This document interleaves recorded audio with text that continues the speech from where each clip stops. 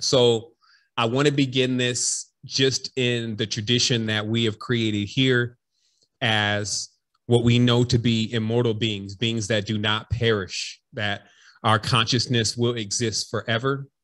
And we come in recognition of that with the universal symbol of touching and agreeing.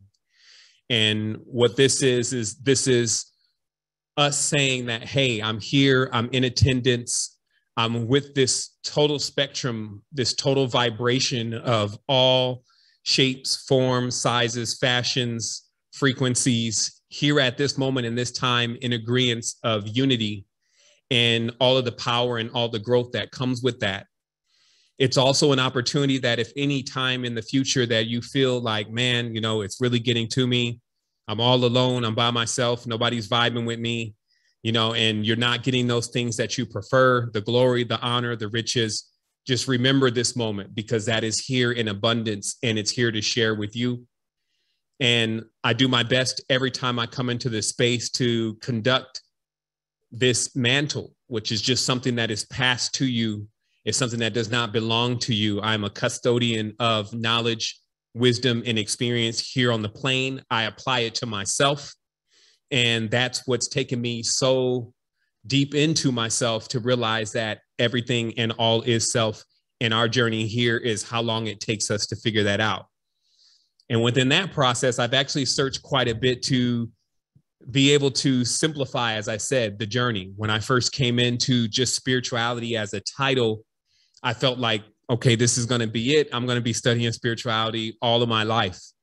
And true enough, it has been a lifetime of reading into a level of spirituality that I would say that comes from books, all the way into going through personal experiences myself and being able to connect that with the knowledge that has come from those ancient books and texts. However, what I will say and what will be the vibration of today is it's not about having all of the knowledge. It's about having wisdom, and the wisdom that is necessary for you right now, that's going to be the most valuable to you right now. That also means that in the whole scope of this, the most important thing right now is you in the present, not necessarily you in the past, not necessarily you in the future. The one that's going to have the biggest impact on you is you in the present. And I come to the awareness that if you somehow don't like the world that you're in, then you're systematically saying that you don't like your mother. And that's because it's your mother that brought you into this world. So if you don't have respect for where you're at in life, that is the quest that you need to go on. If you're disappointed in yourself, if you're disgusted with yourself, if you don't feel that, hey, you know, I'm on alignment, I'm making it happen, I'm doing my thing, you know, I feel totally comfortable with who I am. That's this quest that we're on. And once you reach that point, then you'll love your mother more than anything because you'll realize that you got a chance to go through this experience because of her. And so there are many that are disgruntled with their experience at this stage. So they hate their mother or any kind of energy around them that is motherly. And it is them also that this message is for, because there is a destroy mission that is already deployed on this planet, meaning a self-destruct, where you can experience a world that is rather callous, rather dark, rather dangerous, if you may. And there's a saying, and that saying goes, if you think this world is bad, wait until you get a load of some of the others. Meaning that in this experience, rather than us looking across dimensions, if we can only remember 150 years ago, where our great-great-grandmothers and fathers experienced even a world that was embedded within war.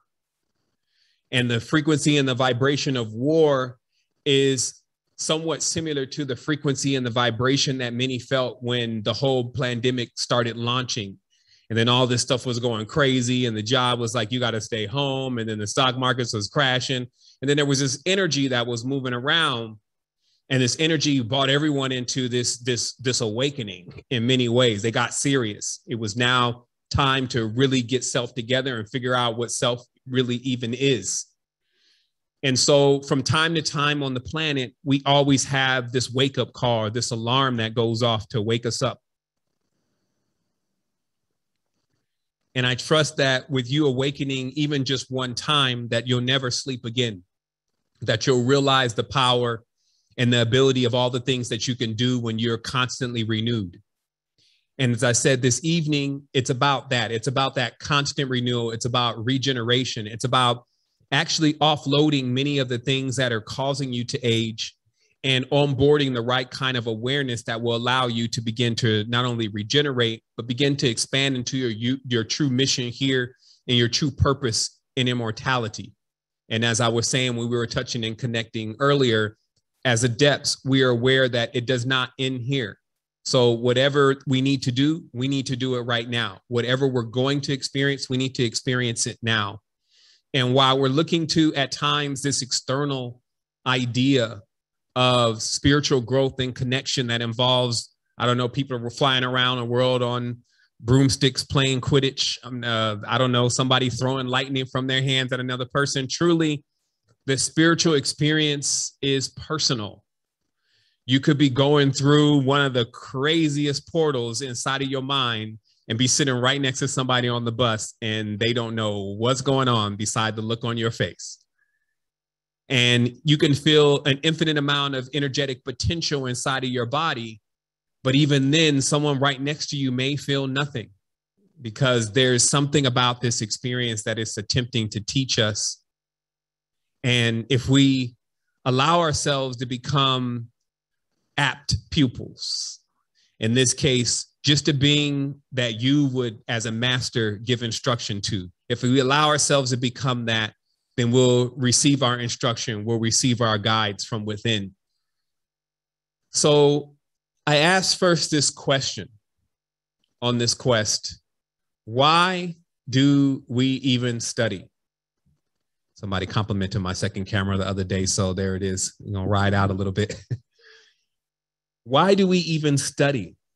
What is this whole pursuit even of spiritual knowledge? Like, I've been on this for 12 years personally in the public eye, but all my life I've been studying these books and looking through this knowledge. Why am I even doing that? Why are you even here on this show today? Like, what is it even about this message that you're looking for? What do you expect to happen? So I had to drill in with my own self, because that's what this is about. It's about me coming to an awareness of myself. Give me 1 second here.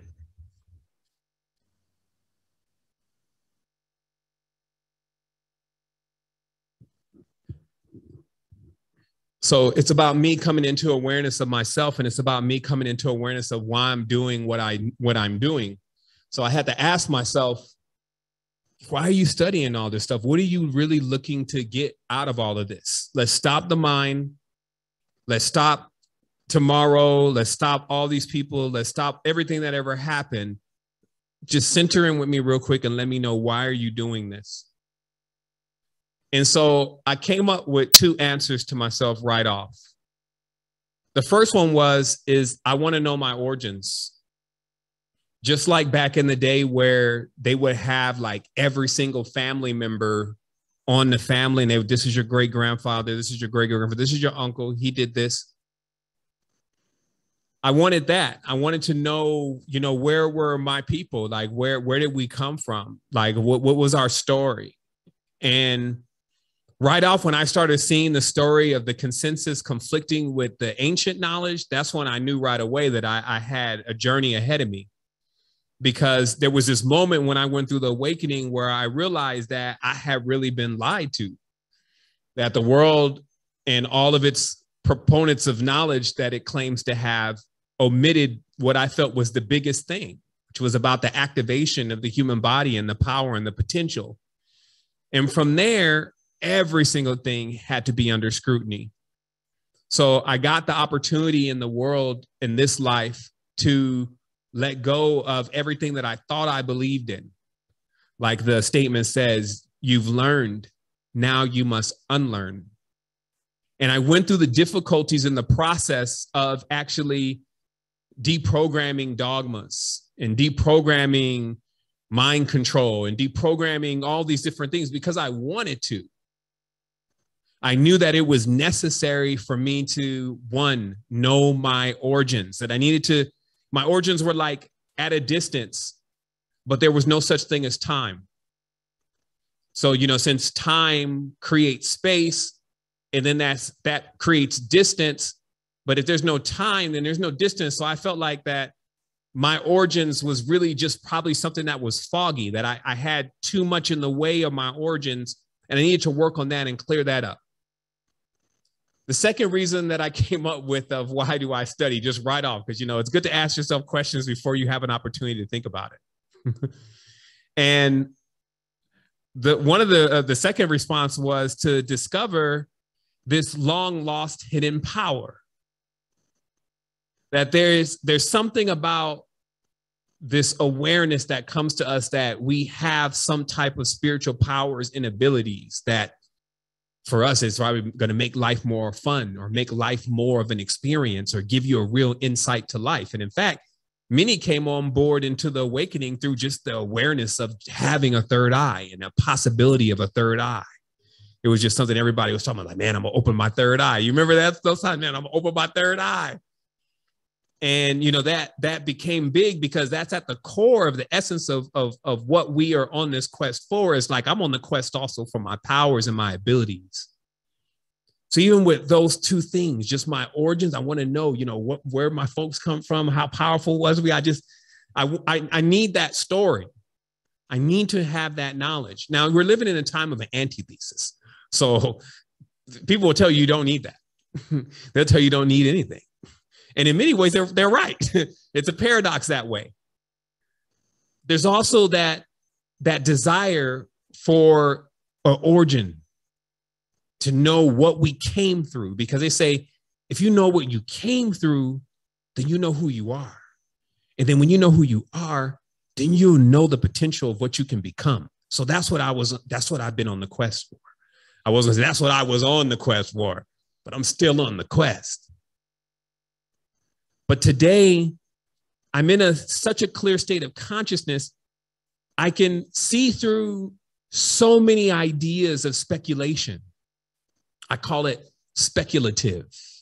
They even have a term, they call it speculative Freemasonry. And I guess everybody that's in Freemasonry is speculative. And what this just means is that if we read a scripture, let's say it says, you know, Allah made Adam from a congealed clock. Okay. So now someone's got to come and begin to speculate on that. So they speculated. They say, yeah, that congealed clock or Adam is the red blood, you know, and then it may be the red blood in itself of Mars, Ma'adim. So they'll break this thing down and start visualizing maybe Allah there, I don't know, with a huge bowl of congealed jello blood or whatever, and then forming and fashioning, and never realize that that's speculative. But you could see why, because that's like very romantic. You could see why that became big, just to speculate, to have the ability to use the mind to do like a dream and to begin to create pictures around things. But then we realized that there was an entirely different level of knowledge, an esoteric knowledge, if you may, a knowledge that said, let me show you that congealed clock. We're going to go into this laboratory. Let me pull this out of the freezer. Let me get a couple zygotes, shoot a couple formulas in here, give me some protein, throw this thing in the incubator. Now watch this. 2 weeks later, you see something growing in there. Right? Because that's not speculative. That's the master's knowledge. And you have to realize that all throughout history, you're going to always see those two things. So for those that want to understand how today's show adheres at all to the title, the two brotherhoods, the battle is the speculative and then the master. Now, you would think that this is no battle at all. Like, I mean, somebody that can really do something versus somebody that claims that they can do something is two totally different things. But no, we're living in the world where the speculative, or those that just have an idea of what goes on, actually get the most attention. While let's talk about our yoga masters. Let's talk about our masters of Tai Chi, Naigang. Like, you don't really, you don't hear too much about them all the time. Right. So there is, in a sense, still even a conflict going on there between esoteric and exoteric. Now, obviously, one has the agenda to make sure that everyone that comes in contact with them or their system or their practices gains something. In a certain sense, goes vertical. Versus there's clearly another system that is just like, hey, you're only here for me. And I'm just going to give you this knowledge and information, but it's not going to be something that you can actually apply and do something with. It's just speculation. It's just entertainment. So what you don't want to be in all of this, I can't tell you what you don't want to be. I'll tell you what you don't have to be. It's just entertainment. That there is a level of awareness and a level of knowledge and mastery that will mean the most to you because you will get a chance to use it for yourself. And since the most important thing is you in the present, that means that this becomes an extreme treasure to you. It's actually your protection. At the purest level, protection, which I call the professional technology, is just the wisdom and the awareness of exactly how to navigate the experience without shipwrecking yourself. So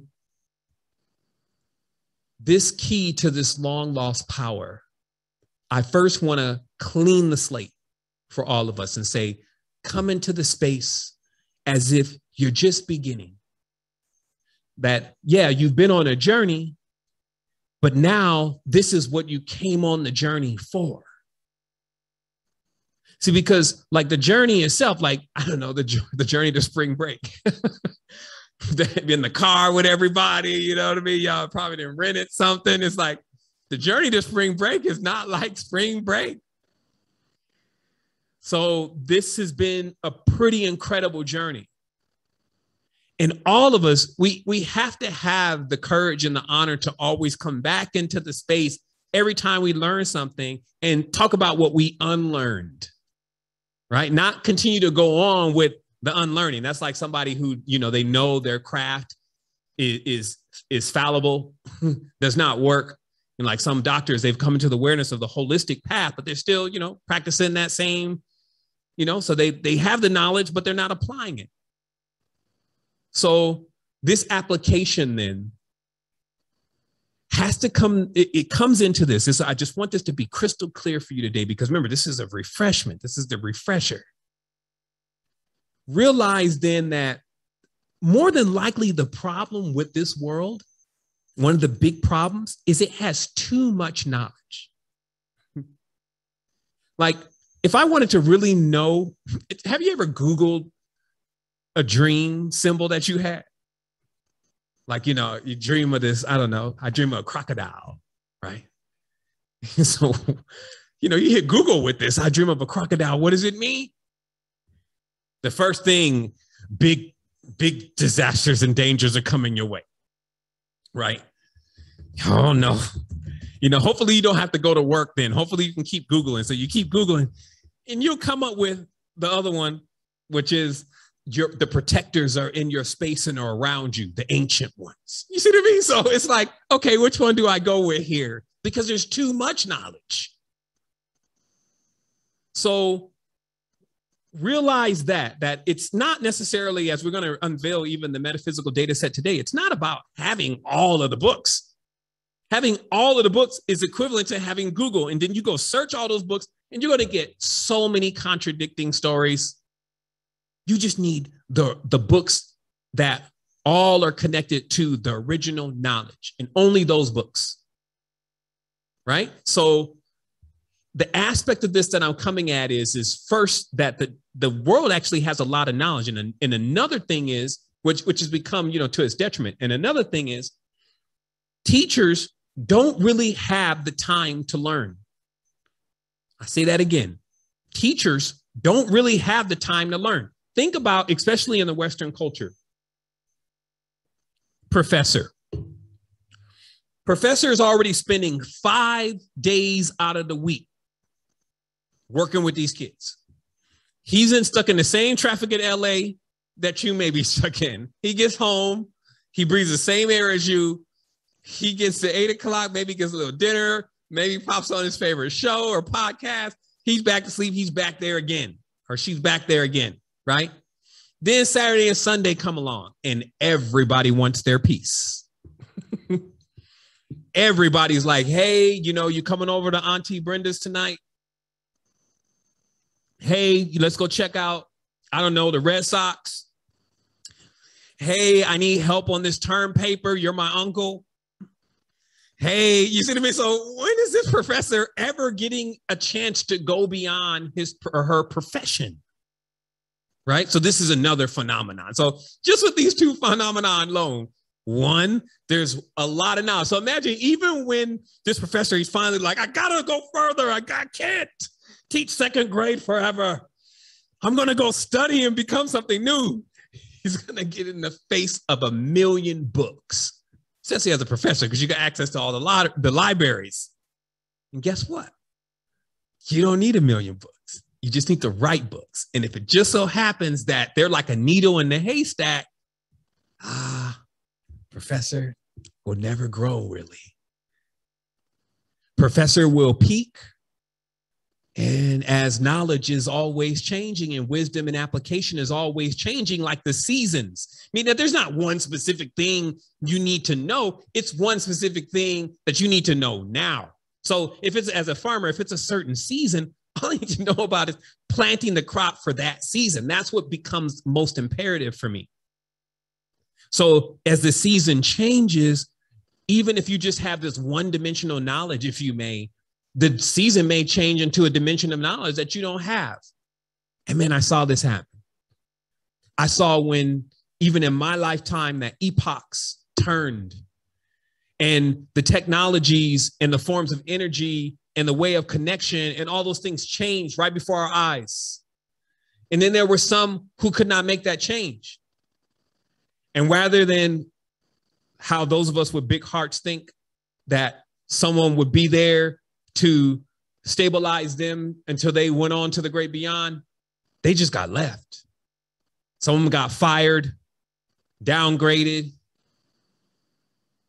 And I watched all of this go on like a child in the world, just like, wow, why does that happen? Wow, why did that happen? Trying to find an integer that would make me have the ability to not make it happen to me. So here's some knowledge for you. Here's some knowledge that is wisdom if you apply it. How this is set up is, let's just say there's 2 different directions. The further you go in one direction, which we'll say is that's toward the source. We won't even harp on the words right now, but the closer you get to the source of the projection, the clearer things get. Now, it turns out that that's actually inward. So it's not something you're going to, it's something that you got to go inside to get. But the closer you get, the more clear things become, and the more pure it becomes. The more refined are the abilities and the pleasures and the connections and all of that. Everything that you know to be stimulus and experience just becomes more refined. And that's why I said earlier, if you think this world is bad, wait until you get a load of some of the others, because there's also another direction. We call it the horizontal. That's why horror and horror has the same horizontal, right? So horizontal is a set of knowledge that is basically like, instead of going vertical where things are consistently purifying themselves, I don't care what shape it is, if it's a circle, if it's flat or whatever. I just know as I go into the higher parts of this, I get these more refined elements, argon, helium, etc., hydrogen, etc. So it means that if I'm ascending, if you may, then I'm going to see more and more clearly. It's just a metaphor. Who cares what directions it's in? It's a deep level of a metaphor with us. But if we go horizontally, then we'll keep going on and we'll begin to age. Things won't get more clear. They'll actually get more distorted. But you're going further and further. It'll feel like you're even dead, but you'll keep going. That's the path of the horizon. So, and this is also symbolically what the sun goes through every day. Symbolically also and physically what the body goes through every day. It dies daily. Thousands of billions of cells die out. It's over for them. Why new ones come into existence at every single moment. So I wanted to zoom in to just this awareness, though, that in a pure and unadulterated space, this would mean more than likely that your perception of everything that you think you want to know would be entirely different than it would be in a space that is suffering from some levels of distortion. Now, that's common sense, but I'm just saying that, is it possible that much of our perception about what can go on and what happens in the world is really controlled by dogmatic theories, theories of gods? What I say is, okay, so what I'm just saying directly, because I want to be very clear here, I got notes. So is our perception of advanced consciousness shaped probably by other things that other people have been seeing, and even other people were seeing that showed them? How much of this knowledge and wisdom and awareness do we actually have that's not speculative, that we can actually say, this is exactly what went on, this is exactly what happened? Now, again, if we got dogma and we got mind control, we will have some level of tampering. But there's also, okay, so I want this to be very clear. Today, what I mean to express is that it's not that there aren't some very powerful things in existence and that there isn't a very mystical aspect to how we exist. I'm not here to refute that because I've gone through the experiences myself. What I am saying, though, is that what's generally, though, passed to people as experiences and what can be done and what should be done, especially on a spiritual level, have nothing to do with that. They generally have something to do with some type of dogma. But we know that the highest levels of occult knowledge, we know that chemistry, i.e. psychoactive substances, we know these kind of things actually produce different levels of results that are actually very tangible. So I'm saying chemistry, alchemy, and I'm saying psychoactive substance and certain levels of occult knowledge about symbolism, language, these kind of things have a real potent effect to them. But most of the knowledge that is actually being passed out has nothing to do with that. So the reason why we want to lay this path straight for our feet is that we got to realize that this is in real time, though. We're talking about us. I'm not talking about somebody else. I'm talking about Seven's experience in this. And then I trust that you'll be able to ask these questions to yourself and come to the same conclusions and be like, yeah, I think that honestly, especially after today, maybe we're just beginning. Because with this level of knowledge and this level of awareness, because it's very exact, it would equal an entirely different result. The distorted, unclear knowledge cannot get us to the highest levels of our experience. They're not, it's not possible for them. So when we move that out of the way, that's when we'll have it. So I also wanted to mention that, remember how I talked about how those worlds, they get worse. But I want to make sure that it's very clear that the worlds, as we know that there's a very deep connection between the word and the word worlds, all you have to do is add an L.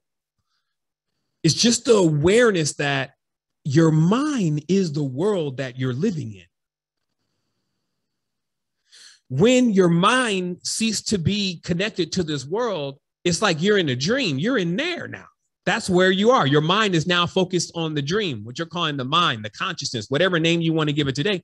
It's there. It's almost dead to this. So this means then if one is in a distorted world, or as I said, going horizontal, it's because the knowledge and the wisdom that they have is distorted. So very directly, what would happen when an L becomes an R? If you know that in Hebrew and in Arabic, the difference between the two dialects is an L and an R in their respective language. That's almost like the left hand and the right hand. They call it the double-edged sword. These swords, or these words, right, have power, but there were two dialects. And so in these dialectical transfers, if like in Spanish, the V makes the B sound, right? So if even the names that you knew of your ancient country or your ancient heritage or your ancient ancestor, if the name had been changed, like instead of their name beginning with an R, it begins with an L now, or instead of it beginning with a B, it has a V, or anywhere through that, what would happen to your consciousness? So this is sometimes looked over because sometimes language is not seen to be that powerful.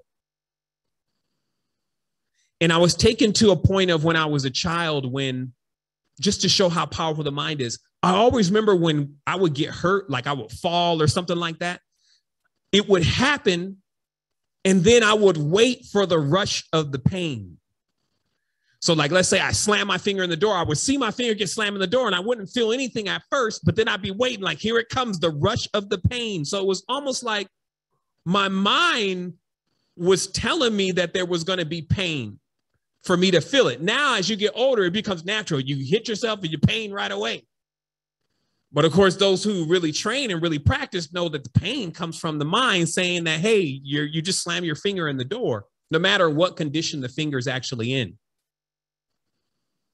So it's an awareness again that if you have control of your mind, it would really mean that you actually had control of the language and you had control of the words, and that the order of the language and the words that are in your mind would be in the right order. I've always mentioned this as, if anyone needs hope, is to remember that what has really gone on here on the planet and what can really get you to a greater stage within yourself can be articulated to you in English. So English is still a good enough language to where it can be articulated to you. English consists of 26 letters, A to Z. Now, you already know the 26 letters, you know A to Z. What you would just be missing then is the order of those words. Because those words or letters, excuse me, put in the right order will explain to you every single thing that ever happened here, everything that you need to know. So it's that close is what I'm saying.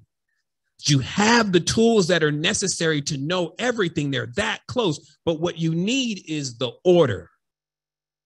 And the order of things becomes so important. I always say that it's very similar to the gestation process of a mother that is birthing the child. The child is developing certain things in a specific order. So for those who don't like order, what happens if your heart develops before something else?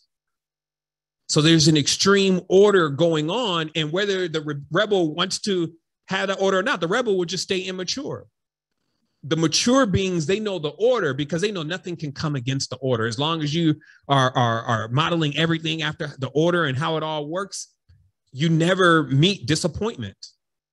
So that's what I was saying. It was about the balanced knowledge, because if you could get this knowledge, you would never find any disappointment. You would see people all around you having a bad time. Just like, I think there's a part, I believe it's in Revelation, but it comes out of another book. It says that the kingdom of heaven will come, but people won't see it. It will actually be here, almost like it's overlaying the reality that everybody else is in. And everybody else would appear to be in the same reality, but some people will already be in heaven. So they said the kingdom of heaven will be amongst you or around you, but you may not be able to see it because it's actually something that you experience. It's not something that you want to see. It's something that you want to experience. So when you get into your mind and you put things in order, then you'll have the potential to experience it. Because I always tell myself this, listen, if you're not continuously progressing, you can't keep going on like this. You need to get more and more refined and clearer and clearer. And until that happens, anytime you ask yourself, what should I be doing? The answer should be that. That's going to be the biggest thing for you. That's going to make the most impact. But for those who really are able to succeed in this, it will be because they pretty much did it themselves. It won't be because it means that they would have worked hard for it. Why? Because they would have balanced out. If you're going to work hard, it's going to work hard for you. If you're not going to work at all, then it's not going to work for you. And that's how the whole thing is. It's literally a reflector. And Of course, as I mentioned earlier, there's the speculative, and the speculative makes you think that it works for those who don't really take time with it and really try.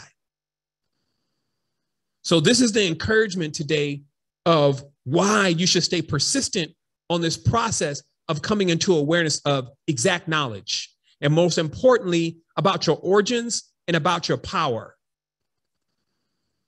So now, as you know, this is a part of the sovereignty series. And I felt that the most important thing was, because when you're dealing with sovereignty, first of all, you have to know what sovereignty really means. It probably doesn't mean exactly what you think. So it's important to know. That would be the difference, because now it's become a buzzword. People say sovereignty, we need our sovereignty. And it's just becoming the word. So we started to define what sovereignty is, but we need to basically make sure that we're putting this into the proper perspective once more if we're going to continue on this sovereign build. And it's one that when you really boil everything down around this word, what it has most to do with, especially in ancient times, was about protection. A sovereign actually meant someone that was responsible for taking care of others and everyone else, a whole village, a whole tribe, a family. And so, more importantly, and very specifically, it was actually that they could protect, again, they could protect everybody and keep everybody safe. So I mentioned earlier that the purest level of protection is wisdom, because you know certain things that allows you to navigate through the space for you and those that choose to have you responsible for them. And you're always ahead of the curve. Something be taking place and you're only benefiting off of it because you already know what's going to happen. You already know the algorithm. That's a sovereign. So we have to think then that there would be then two different types of protection. There would be this external protection, right? Well, so first we mentioned the internal protection. The internal protection is having this wisdom. Even in a family, if we want to make this very basic, in a family that is very close knit, there's a skill, there's a trade, what we call I always forget the word every single time, but it's the skill or the trade that the family knows. They call it trade secrets. There it is again. Trade secrets, something that you can do, whether you can dye fabric, whether you can grow corn. There's something that your family can do that creates the value within your family that allows you to come to the farm with everybody else, because that's also where the sovereigns are. You get a chance to sit at the table with everybody else, like, okay, well, I grow this and I grow that. Let's make an exchange here. So very directly, there is that internal. So you're working on yourself, you're developing something, and then that comes to the betterment of everyone because it's actually at the same level, at least, of what everybody else is producing. That's actually what a sovereign is really about. So we're going to get into that a little bit more here in a moment, but there's the external one, and the external one just has to do with killing everybody. It has to do with who is the most strongest and the most threatening. You got to realize that the other level of protection, if it's not going to be wisdom, if it's not going to be staying ahead, that's why you really only have two choices here. Some people always say, well, Seven, I need to understand how to protect myself, right? And the external one is definitely the bum route. Like the entire history of humanity is mostly full of the external applications of protection, which end up in warfare. So it's this internal application that we're looking for. So this professional technology then is the secrets of getting to the perfected states and the instructions on the journey very directly. Some will travel lateral, basically some will travel horizontal and not vertical, as we explained before. They will go on further in their journey, collecting lots of wisdom, lots of knowledge, if you may, but never really applying it. They will grow old and they will never see the benefits of what it is itself because they were speculating. While there are others that will go vertical. They will crystallize the knowledge. They will refine themselves with that knowledge, meaning that they'll actually apply that knowledge to themselves. And it would be as to them as if things were getting clearer and clearer, as if they were drawing closer and closer to something that was the ultimate. So these are the benchmarks. So here's a recap, because here's where we're going to begin this evening. Is just a brief recap on our first sovereign presentation here on YouTube.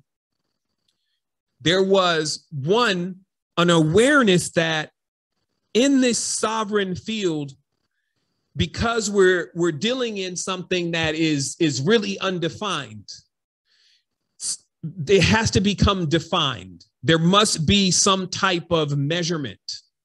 So very specifically, we talked about that first, I'll have to do this in order. First, we talked about that your mind is sovereign, is in a sovereign trust, that this mind that you have is actually a co-creative conscious mind. It has an extremely high value.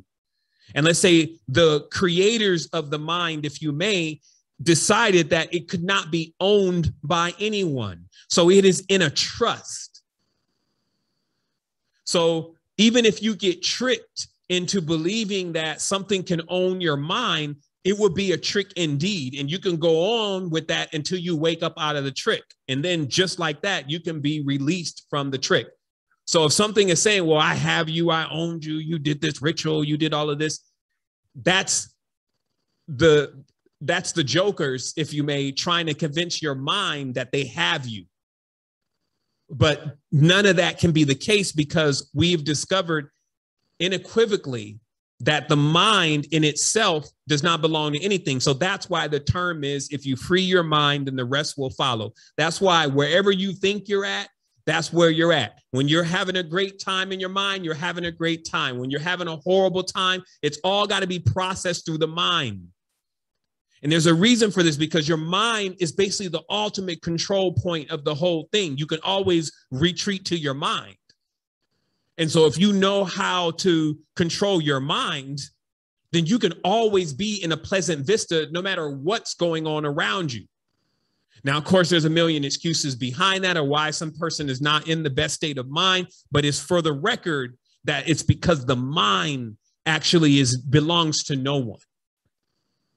So we went on, and even coming from the mind, since let's say if that's some type of origin point, we know there's still a physicality. So the physicality comes into play. And when the physicality comes into play, because it's manifested from the mind, in order for someone to even say that they own the physicality, they have to go through this entire process. And we elaborated on that in our last sovereign build. And that process was also taking measurements, even creating, actually, personally, first, creating a unique measurement system that is unique to you and the nation of your people, because the measurement system has every single thing to do with the energy and the power that is being evoked. So we see right now in the world, we have the royal cubic system, right? This is the system that was used in Kemet, or what you're calling Egypt. They also use the digit then. So if you're thinking that technology is new, think again. They were using what's called digits. And that word actually means grain. It actually also refers to your fingers, because you plant seeds, you create things. And this digit is the digital side of the reality. It's the ability to create things in a reality that actually in itself is quantum. It's only solid because the mind agrees that it's solid. That's why when you take any substance and the mind stops focusing on the solidity of this reality, it stops becoming solid. When you go to sleep, the reality goes altogether goes away, and you're put into another reality. So again, these things seem very basic, but they are that renewal and that confirmation, like check. Okay, we good with that. Check. Now we understand this. The mind is a sovereign property. You're just working to get control of this. If you can get control of this, then you got everything. Some people say, well, that sounds so easy. Try not to think for 1 minute. and see how easy it is. And then you'll realize, Samson, the Philistines are upon you, meaning that you have giants in your mind at this point, big ideas constantly bothering you and telling you, you know, who you are, or who you're not, what you're supposed to become, right? So being able to still your mind, literally make it still, stop it, is the power. So what we're talking about is the process of getting to that power. And then we're talking about, even when you get to the power, how is the world that is already created before you realize your power? How is it here? It's here because when you have an object with which all of our ancestors created that measures the sun, it is thus measuring the time, and thus the device itself becomes the object that is able to record space and time. So those sundials, those megaliths that actually measure the seasons, that's the only thing that our ancestors needed to make as above, so below. And so they would bring this measurement of space-time right into the place that they were in the nation that they were in. And that is how a world is developed. And that's no different from, you know, because you'll see the continuous thing roll out again. They always say it's holographic. Yeah, because you'll see the same thing rolling out again. You'll always get someone going somewhere, bringing their family, staking a claim, building a house, building a clock of some type.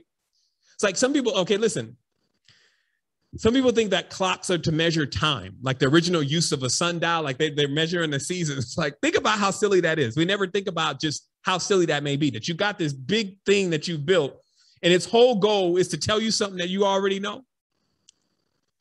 Like you're looking right at the stars, so they were acquainted with the stars, so they already knew when spring, summer, fall, all that was going to come around. So this thing is not to measure what time of the day it is.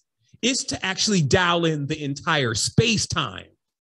And once the entire space-time is put into place, that's why our ancestors, they use this cubit. Then they start messing with these sixes, right? Because that's the function-dating component. 6 is sex. And then they start regenerating these realities and begin to build them. Like you got all these trees all over the place. Many of these trees are the same. You got different trees. You got seeds. So you have basically a cog that is now connected with the clock of the universe, right? And so that's what these things are used for. So it's that awareness that, well, to be exact, to be a master, these are the things that are applied. And then once they're applied, then you get a chance to experience the results, because the results are a part of the order. In the mind first, then we come through, we dial in space-time. We create a measurement system, because in the space that you're in the foundations that you're in, the only one that can be given credit for creation is the creators. So this means that anybody coming after that cannot stake claim to something that is already created. So as we see in the Salian law, which is the salt priesthood, is that they measure above and below, in the air, in the sky, and they take claim over those spaces. They make a map because everyone must agree on what it looks like. Where is it? Where are you? I'm right here on the map. Where? At 455.25, whatever latitude, and at this longitude, this amount of miles away from this milestone. You see what I mean? So there's a dialing in that's happening, and that's the dialing in that we're all agreeing to, and that agreement is based on measurements, ma'at. So we got the metric system, right? So because remember now, it doesn't mean that there's just one system. That lets us understand a lot about how Earth has been unfolding. Someone can create a system, and then someone else will say, well, I want my own system. I'm about to dial in my own space and time. So those that want to develop the matrix, they develop the metric system. That's what the matrix is built on, is the metric system and all of those numbers. Those who wanted to build an imperial, right? And you know who they are. The aristocratic imperial system. So they just, here's our measurements. Their measurements be so far off. Like if you ever use a millimeter versus an inch, it's just like, man, where are we at here? How can I be even exact here? Just a rush to create a system that is unique to them so they can try to dial in space-time before they even know what else to do after that. And this sometimes even seems like our pursuits, you know, it's like, I'm going to blast off to this other planet. It's like, what are you going to do when you get there? I don't know. It's like, we got to dial into this a little bit more. So our ancestors were very, very precise. And then finally, some of the oldest systems, which are the customary systems. So at this stage, then, since it's that vast, so we just recapping on last week, the mind and the measurements is how space-time is dialed in. So if we're not going to be talking about that and we're not going to be diving into that, then we need to be doing something that is going to get us there, get us to that ability of how to even stake claim over your own space, whether it's your bedroom, whether it's this property that you buy. That's why they're showing you, they got this thing. It's like a joke now. You can become a lord or a lady. You know, you can order it online. And according to the laws, all you need to own is like a plot of land like this thick over in Britain somewhere, and then file also the rest of the paperwork. And now you're officially a lord and a lady. So there are things that you can do that are still stand to this day about how you claim your space or how you claim your rights, if you may, because that's the ritual.